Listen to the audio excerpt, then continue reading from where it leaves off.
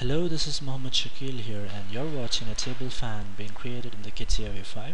So throughout the model I've used the part design, surface design, generator shape design, and freestyle workbenches.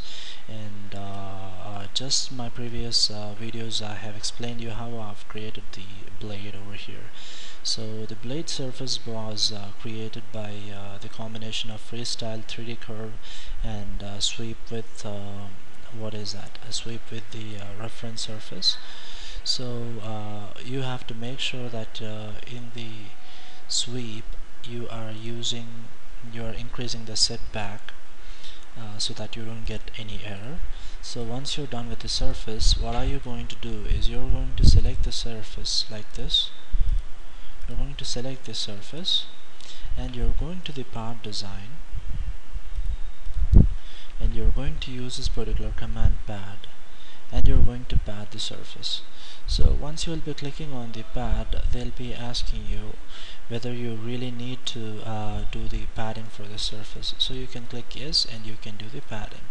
So that's how you give the thickness. So you're supposed to create only one blade first.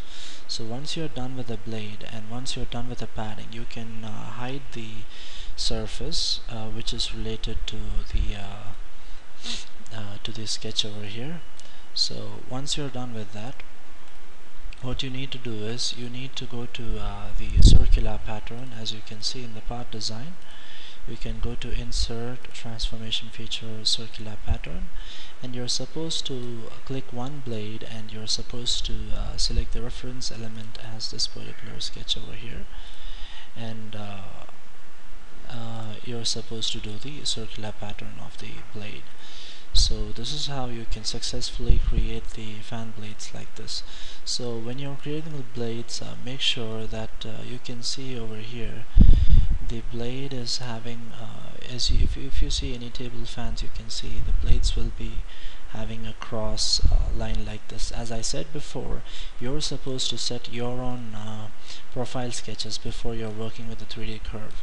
So I hope you enjoyed my video. Any doubts, any clarifications you have, you can comment just below my video and I'll be getting back to you as soon as possible.